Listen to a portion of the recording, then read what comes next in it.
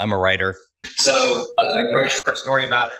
And in the short story, the squirrels come down from the trees and attack all the human population.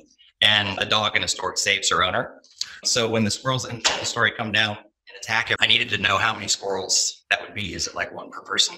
And I had no idea. So I started asking around, and it turns out that nobody had this information. So with Stuart about it, and I said, we should count squirrels in our neighborhood. And instead of saying, that's a ridiculous idea, he said, yeah, I wonder how we would do that. So we started forming a team in Inman Park, cartographer. It turns out there was a squirrel scientist at Emory University that had information on how you actually go out and count squirrels. And then we came across a wildland firefighter who knew how to map things and organize large groups of people. And so 10 years ago, we went out and counted squirrels in Inman Park, which is a neighborhood in Atlanta, one of the Atlanta's first suburban settlement. It's a bunch of old growth oak trees. It was where I lived. And so we went out and counted squirrels. And we counted squirrels and presented our findings to the public. And we put it on Kickstarter.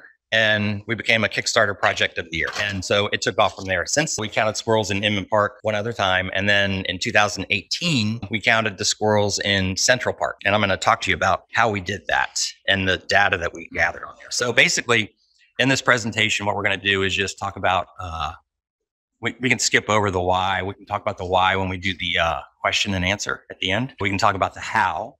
And then the what. The what is the product that we create from all this. So I will just jump into the how right away. Does anybody have any guesses on how you go about counting squirrels in an urban green space? Throw out an idea. Internet survey. What's that? Internet survey. Yeah. All right. Surprising number of people said paintballs. You paintball squirrels, which if you think about it, doesn't really work out. Name Von Flieger, who was as you can see there, International Squirrel Authority. He made his career studying the eastern gray squirrel, and he came up with a methodology and formula for counting squirrels. And the simple way to explain it is, so if you have a park like Central Park, you break down the park into hectares. A hectare is roughly 2 acres. Central Park has 350 hectares. Then you get squirrel siders together, volunteer squirrel siders, and you send them out into the park, and they each get assigned a hectare, and they spend 20 to 25 minutes counting squirrels in that hectare. You count the hectares twice, so you get a good count in the morning, and then you get a good count in the late afternoon, and then you plug it into a formula that Mr. Von Flieger came up with, and it spits out a squirrel abundance number for the park, and which is supposed to be pretty as accurate as you're going to get without actually counting every single squirrel, tagging every single squirrel, trapping them. So that's the basic gist of it. And so what happens is when you send out, for as an example, Central Park, we had 323 volunteer squirrel siders, and we sent out people into the park. So we did over 700 counts. And while they were in the park, they gathered data, not just on the squirrels, but on the park. So this is the tally sheet that we used for the Central Park count. As you can see, we have, so you would show up into your hectare, right? Your assigned hectare, and you'd start writing down the park conditions, whether it's calm or busy or something else. Other animals that you might cite, litter, dogs were prevalent in I think almost every hectare of the park. Litter, temperature and weather, the date, that kind of thing. And then you go about citing squirrels. So people would wander around and you see a squirrel, and whether it's gray or black or cinnamon, highlight the fur colors. If it's on the ground plane or above ground, a lot of times it was both. Squirrels run up and down trees. Other activities, interactions with humans, and other notes or observations. We also included a map of the area so that people could pinpoint the location of the squirrel in the park. And then we were able to create, I'll show you here, these two maps of Central Park. So the data that we gathered was, it had never been done before. The Central Park has been mapped a number of different times, but no one's ever mapped it from the squirrel's perspective. And so it was like, because you had to get really detailed with it. So this map could blow up to be 9 feet long. We blew it up to 5 feet, but it's the most comprehensive map of Central Park that's ever been created. And within that, we also created a second map, which is the squirrel's perspective of Central Park. And all those little dots, constellations of dots, are squirrels, squirrel sightings. And each one has a certain color around it. And the key on the map at the top, it tells you what color the squirrel was, what the squirrel was doing, and other associated information. And yeah, I can see how you could do a head there on the map, but how would people know in practice when they went to the park where the boundaries of their hectare was? Because it's quite a big area. Yeah. Hectare's quite big, and the topography of Central Park is very...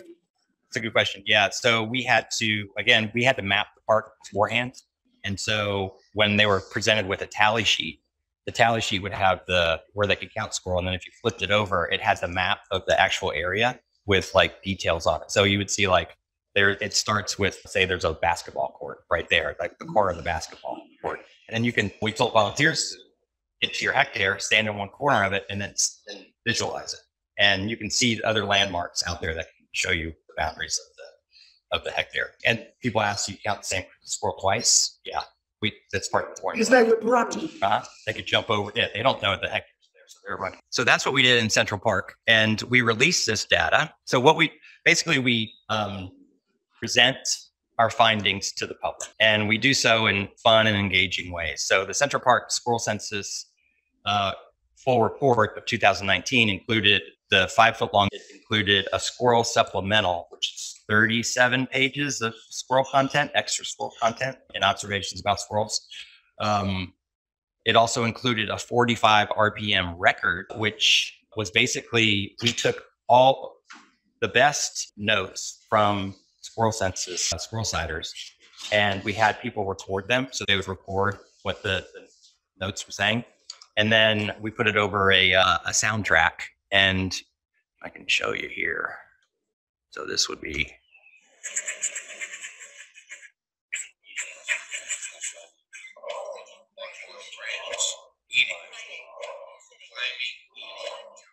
Teenagers hanging out near the carousel.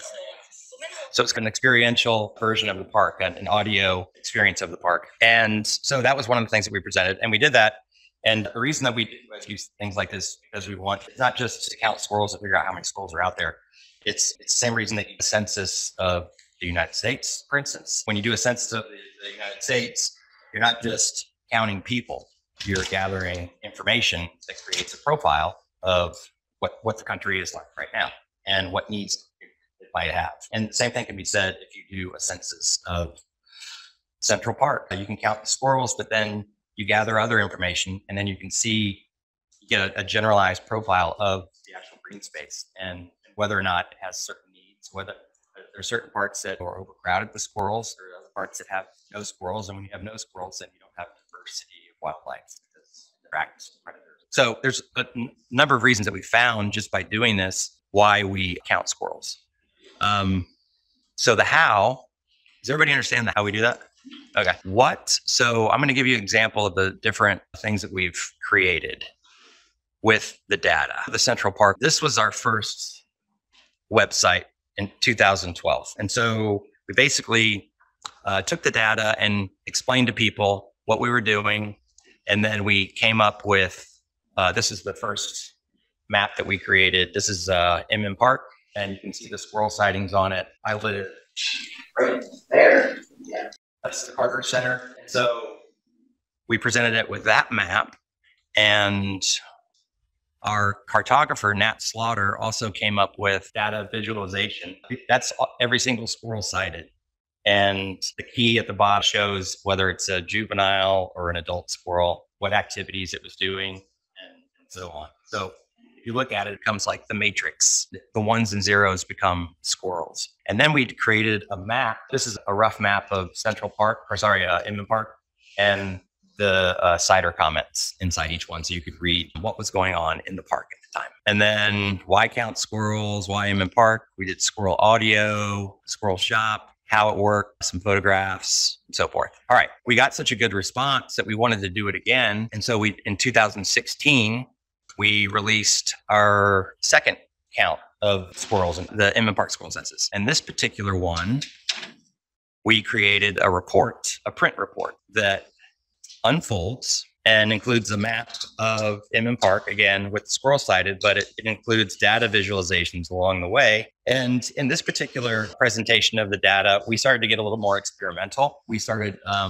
adding in anthropomorph stories, which scientists sometimes frown upon, but we figured we're citizen scientists, so we're going to go ahead and have fun with this. So we created anthropomorphic characters and use that to tell the Inman Park squirrel story a bit further. We constantly have to tell people that this is real, that we're actually doing this. And let's see.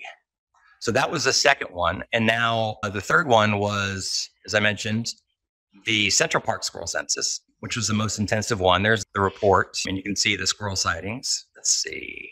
And then on March 1st, 2020, as part of NYC Open Data, we organized a casual count of squirrels in 24 parks across the city. And it was essentially designed to give people the experience of counting squirrels and what that would be like.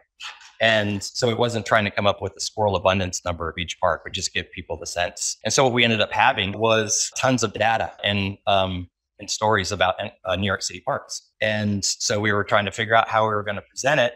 And we thought about doing the map thing again, but that just didn't seem to, we'd done it so many times that we wanted to try something new.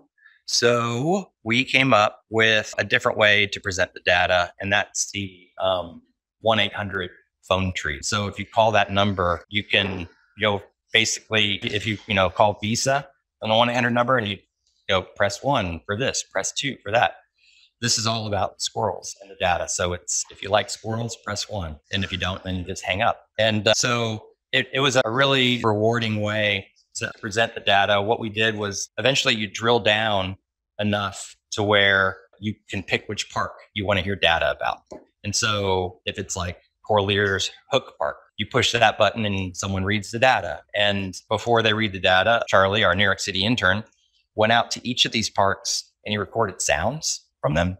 So he introduced it. He said, "Hello, welcome to Washington Square Park." And then you would just hear sounds from around the area. And then the person would start reading the data over that. Because we couldn't just do that, and because we like to have lots of fun, we also included a squirrel song called Tiny Little Squirrel. So you can hear a squirrel song. Fortunes, jokes. What else is on there? Oh yeah, there's when we were going to count squirrels in 2020, we wanted mimes to be involved. We wanted people to go out to the park, and then there would be a mime in the park. We wouldn't tell them that there was a mime, but the mime would be looking out for the squirrel counters. And we wanted the mime to interact with them in some way, and then see just a little social experiment to see if they would write it down. So we call it the mimes. There's a couple of different mime organizations in New York, and they wanted to charge us $250 an hour to go out there times 25 parks. And I was like, well, this is a volunteer effort. We can't do that. Can't you just go out there and do it? So long story short, we get revenge on the mimes with the phone tree. We have people read the data, and then there's a button where you can go, to hear a mime interpret this data. Mimes don't make noise. So it's 30 seconds of silence. And then there's other squirrel stories and stuff on there too. We have sponsors for this kind of thing. A lot of people ask us, how do you pay for this? Sponsors. We had, I don't know if you guys are familiar with MailChimp. They supported us for years. And then we have some other sponsors this year. We went local. Gene Kansas is a commercial real estate guy that's doing good things in Atlanta. Rosie's Roofing is an Atlanta roofer. They gave us some money. And then Constellations is a shared workspace in Atlanta. They gave us some money because they believe in art and doing cool things. And so they promote that kind of stuff. Do you have any questions so far? Just about methodology. You said that accounts go into a formula which spits out estimated abundance. Are there other inputs other than accounts that go into that formula, like about the topography or anything? Like about the topography or?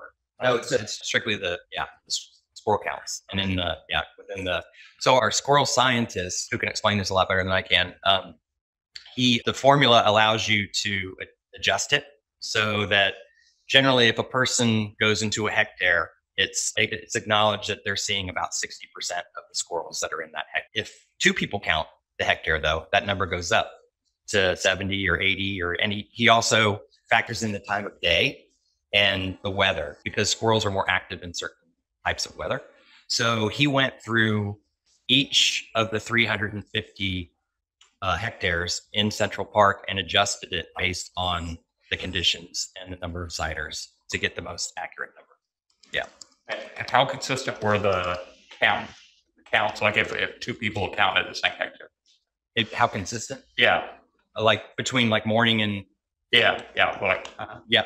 Sometimes it varied wildly, and so that was one thing we had to keep an eye on when we were doing the counts, because you can start to know where the squirrels are in a park. And for instance, in the Ram, it's like Squirrel Haven there, and you need to get a pretty good count. They need to come back with a good number of squirrels in their particular hectare. Otherwise, you go, maybe that wasn't that great of a count, so we sent someone. Yeah. And then, but then if you like are counting in a sheep's meadow, there's no squirrels there because there's no trees. It's right in the middle. So people would go there and, oh, I got a sheep meadow, and they'd be like, you see a squirrel. Yeah. All of the data, by the way, from the Central Park count is available on NYC Open Data. Let's see here.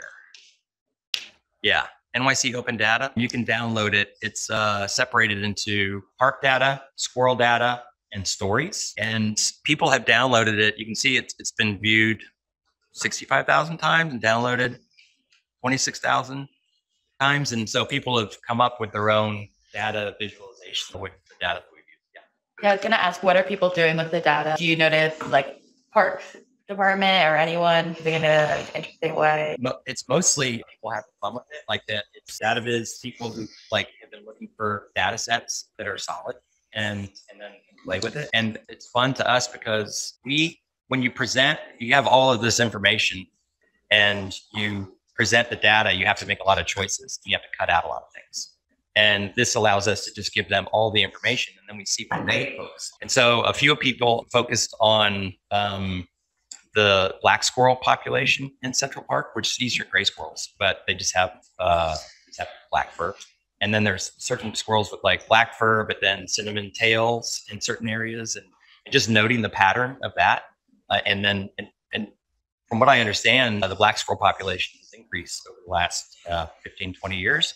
And so it's seeing where they come in and where they're actually there's more of them in the north, and they've been heading steadily south. And so it'd be interesting to see what that turns into in the next 10 years or so. The other thing about Central Park is that a lot of researchers and scientists were excited to see the data, because Central Park is essentially an island for squirrels, and they can try and get off, but there's no other nearby parks. And so they have to stay there. And so there's a theory that they're evolving in their own way, and that more tests should be done on that type of thing and see how they're evolving to live in each city squirrel space. Some other patterns that we noticed were in the southern part of the park, squirrels they would approach you more, because that's where a lot of the tourists come in, and then they feed the squirrels. And so the squirrels saw humans as a food source. And then in the northern parts of the park, where there's less, the squirrels are basically like, humans are not a food source. They're a predator, a danger. And so they would stay away from humans. But again, you can go on NYC Open Data and just have all kinds of fun with it. Here, watch this. This is an example of what the data set looks like. So this is squirrels. So it's like an adult squirrel or a juvenile squirrel. Cinnamon color was the main color. Then the secondary colors is on the ground plane, and then whether it approaches or is different. Tail twitching, tail flags. We had people record when they heard cucks, squaws, and moans. Those are the three main squirrel sounds. And we had to teach people what the cucks, squaws, and moans sounded like. Yeah. So there's all that kind of stuff. And yeah. You said it's 2018. Have you done it since then, or do you do it continuously, or did you just do it this once? Yeah, we just did it once, and people want us to do it every year, like a marathon or a 5K or something like that. And the reason that we don't is because it is so much work. Like it's a full-time job when we do it. And the Squirrel Census team is all a bunch of perfectionists, and so they're gonna create a map. It can't just be like a casual map. It has to be the best map ever created of Central Park.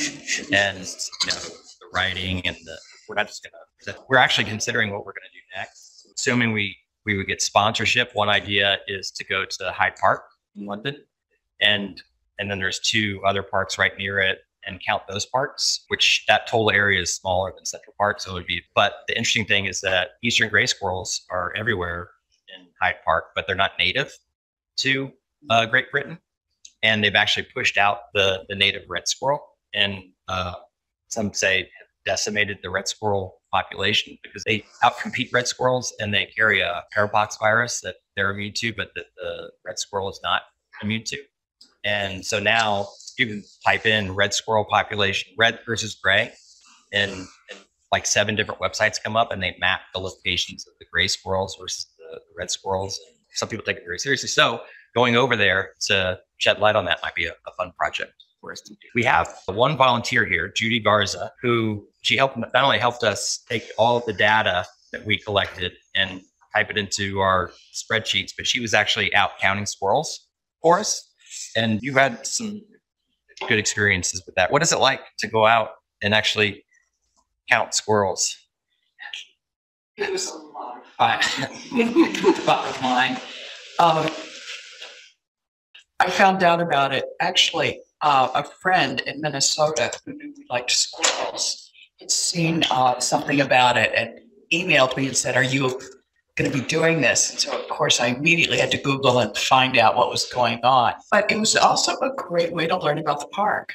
Your question about how you knew where the hectares were in your area, it was actually pretty obvious. The maps were really good. And as Jamie said, what you do is you start at 1 and go in very systematically. So we were given really good instruction how to do it. The data collection seemed to be very good, very thorough. But like I said, it was just a lot of fun finding parts of the park that you never go into and paying attention. One of the things that I do at other parts of my life are give tours, and I'm always telling my people, look, everybody's so on their phones or whatever, people are not looking. And this forces you to look. And so it was a great experience. The hectares that people count are generated at random, so they don't get to pick where they go, and which is probably better for them because they probably pick something familiar, and that wouldn't give them the experience that they get when they have to go someplace in the park and see a new part of the park. That way. Yeah, David. Well, I also was a volunteer, and I have to say that the squirrels are really pretty smart because they allow dogs to go without leash until 9 o'clock in the morning in Central Park, and then they're supposed to be on a leash.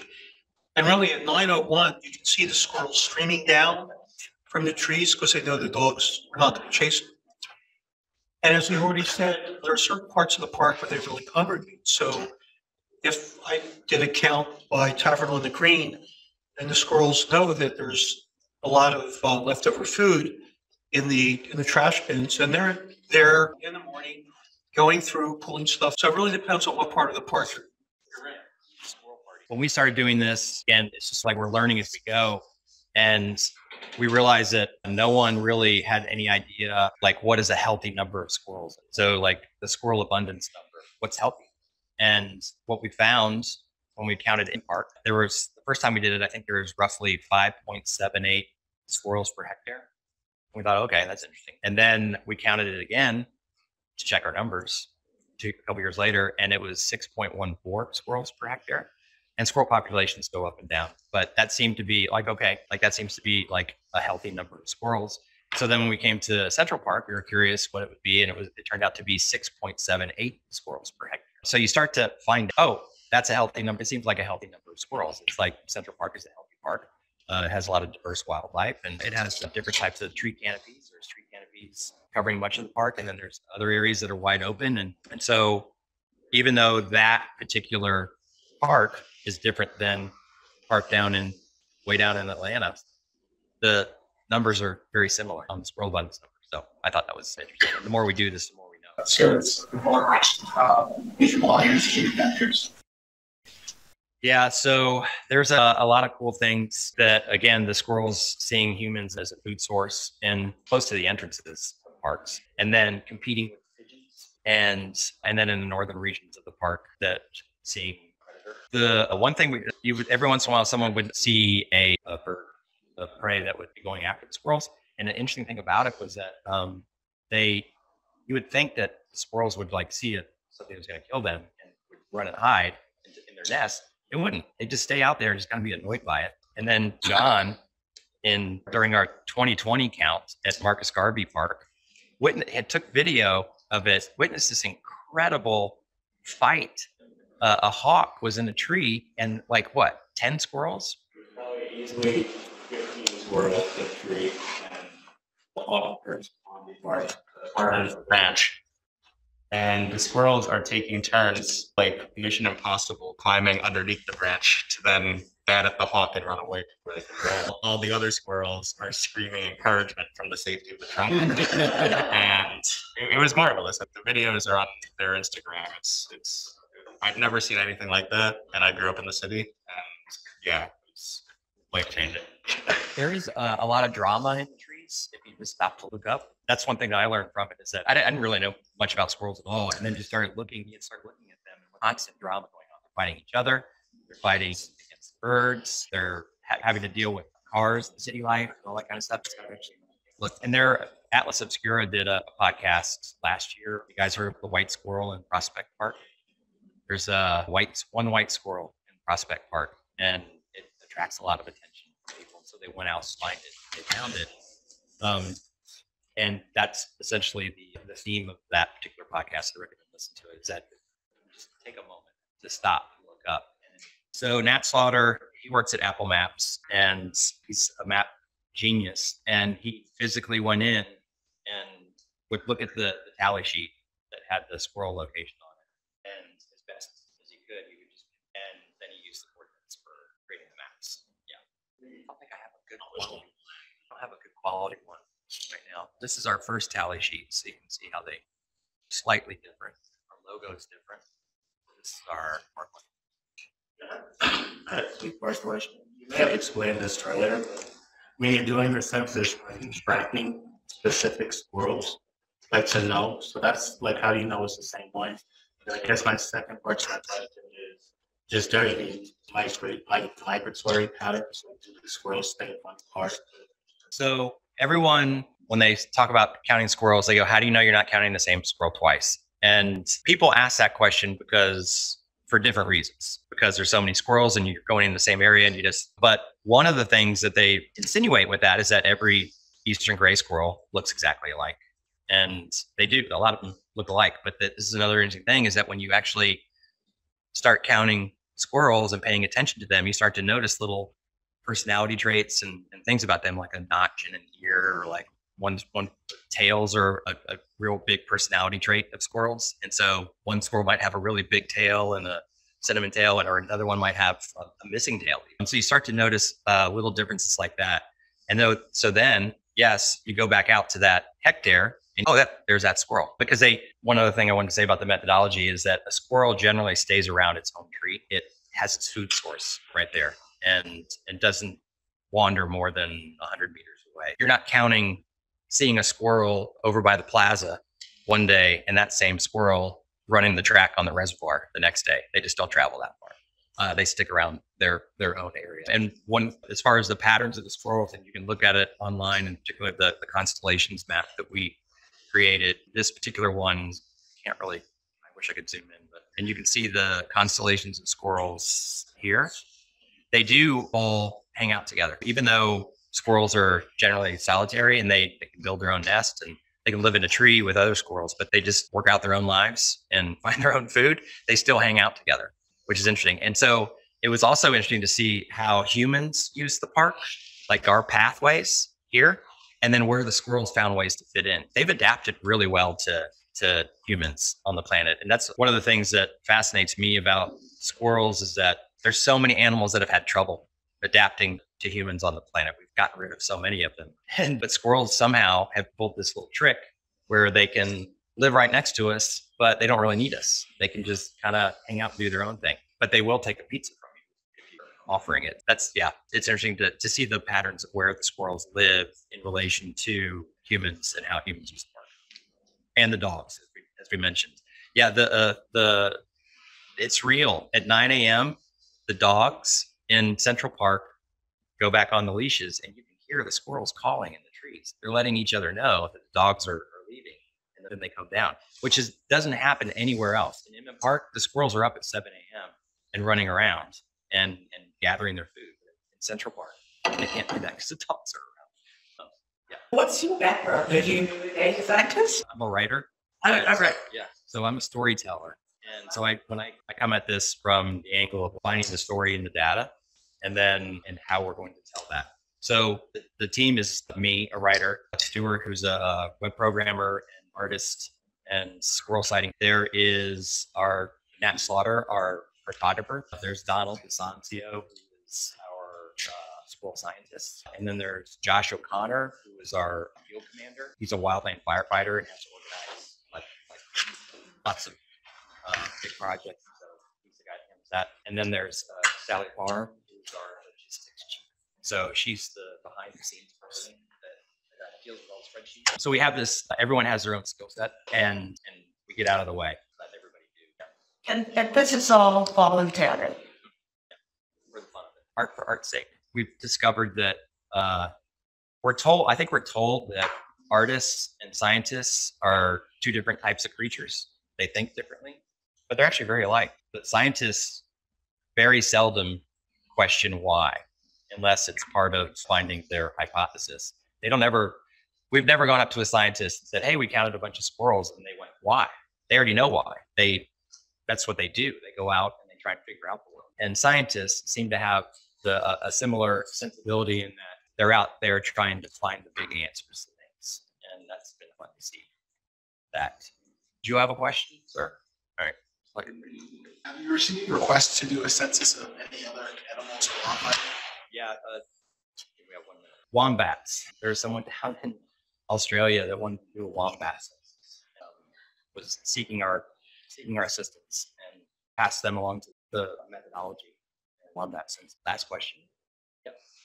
I'm vaguely aware of multi-year cycles for squirrel populations, and I was wondering if your multiple years at Inman Park shed any light on that. So we were interested about that too. The population goes up and down based on environmental, but generally a squirrel in the wild lives to be about 3 years old. So we held our censuses 3 years apart and thought maybe would there be some sort of difference, like a new population of squirrels, but the numbers came back close to the same. They're self-governing. They figure it out, and that the time is up.